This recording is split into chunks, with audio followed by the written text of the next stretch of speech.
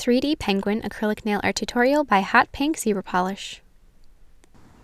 Hi guys, in today's video I'm going to be continuing my Earth Day series. Today I'll be working on my penguin nail, so it's going to be a penguin dad and egg, and I hope you like this design and also check out the rest of the designs in this series, and also don't forget to click subscribe to see my future videos as well. So begin by creating a gradient for the background with acrylic, and I'm going to have a gradient that is white and blue, and I want it to be mostly white so it kind of has that snow Arctic look, but then just a little bit of the blue to give it, a color, and just snow sometimes appears blue in the sun as well.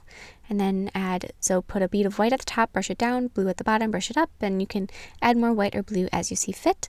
And then add another layer of clear acrylic over the entire thing to protect that gradient and also give the nail strength, because clear acrylic is going to be much stronger than any glitter or color, because there's nothing separating the polymer and the monomer from attaching to each other, and it creates a much stronger hold.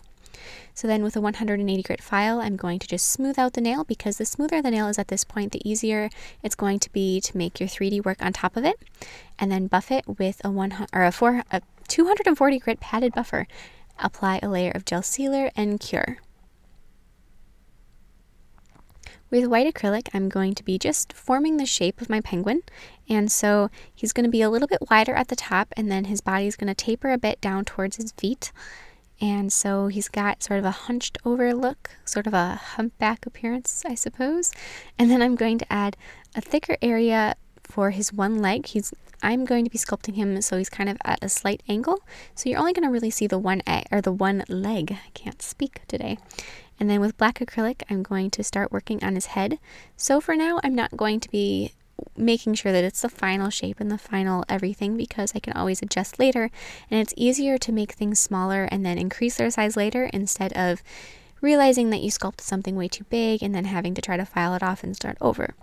So I'm just going to basically map out where I want his head to be, and since I mentioned he's going to be like bent over looking at his egg, his head is down on the side, and then carry the black up and around his back and then down the side for his wing. So right now I'm going to be working on his wing, and his wing is sort of tucked around his body just a little bit, just like so. And now, since I've got that done, I can go through and thicken up the area where his head is and add his beak. And then his neck is also going to be white, and since I want that to have a dimension to it, I'm going to add a little bit more white there just to thicken that area up and show that he's not completely smooth. He does have texture. He is a three-dimensional creature.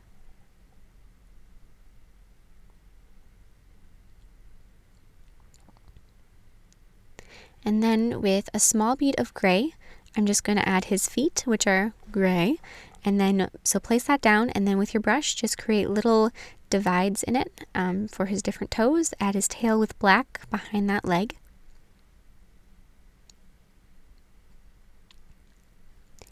And then with a firm bead of white, so make sure you take the monomer out of the back of your brush, I'm going to be adding his egg that's just resting on top of his feet. So now with black paint, I'm going to go through and I'm going to separate his neck and his toes just to really show off those little details. And then I'm also going to touch up the details of his neck, because he's got some black and white that's marbled and then have some yellow in there. So we want to blend that yellow back, add a white eye. And then I'm painting white on his beak first and then putting orange on top of it, just so that orange shows up, because otherwise if you were to just paint the orange on top of the black, it would not be able to be visible. The black would show through. Paint over his egg with a creamy yellow, and then with white I'm going to be highlighting my penguin. So I'm going to highlight his leg and the one side of him just to really show, just to give him a little more dimension, even though it's just with paint. And then add a layer of matte top coat on top of him to protect all that acrylic paint. So I hope you like this design, and don't forget to check out the rest of the designs in this Earth Day series. And please share recreations with me on Facebook, Twitter, and Instagram. I would really love to see them. I will see you in my next video. Bye!